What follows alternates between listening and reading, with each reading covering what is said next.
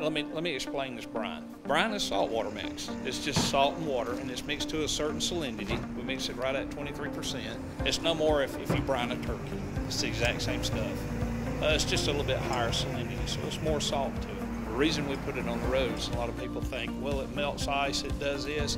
The reason we put it on the road, and I'll give you the concept of it, simple is most of our asphalt and all that's got a roughness, okay? So water comes in, our vents usually come in wet and they turn to ice.